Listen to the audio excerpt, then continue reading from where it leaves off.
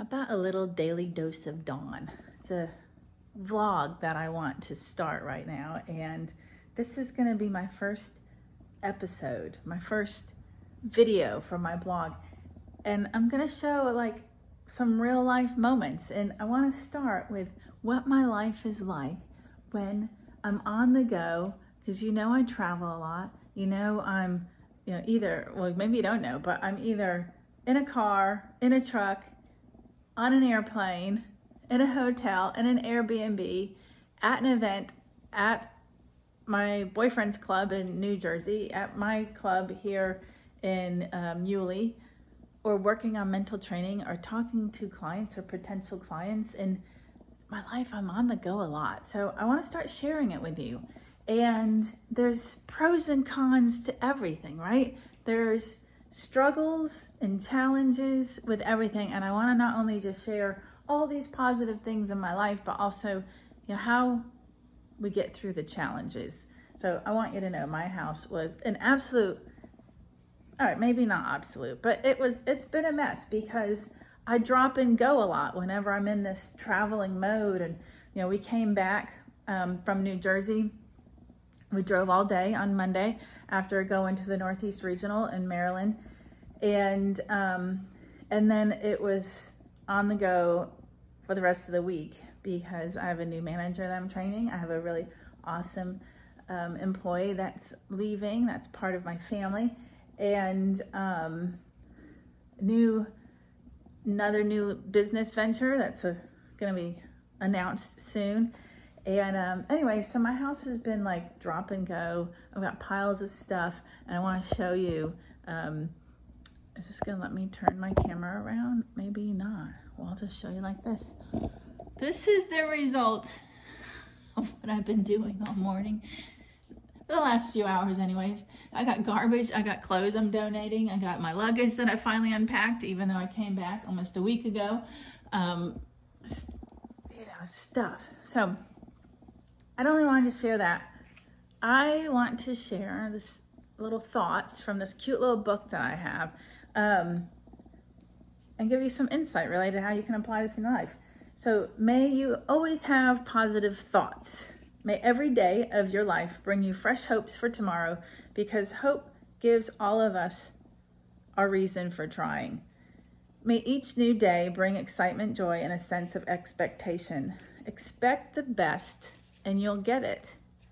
Now, I teach a lot of people how to actually do that because it sounds easier than it is. Maybe it sounds hard if you've tried it already. But may you find peace in the simple things, because those are the ones that will always be there.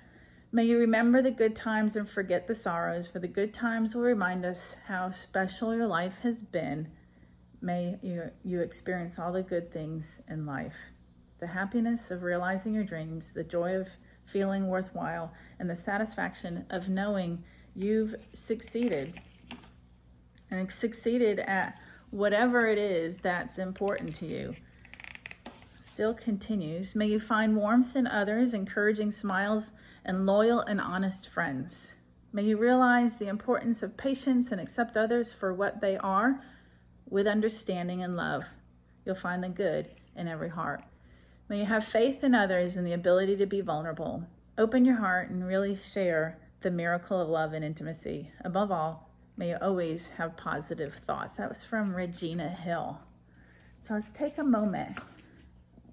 May every day of your life bring you fresh hopes for tomorrow. Some people get so frustrated with their life. And one of the biggest sources of that frustration is thinking things should be different. Thinking that, today was supposed to go like this, this, and this. Or, I can give an example. My employee should stay and never want to move on and do different things in their lives, right? Which is silly.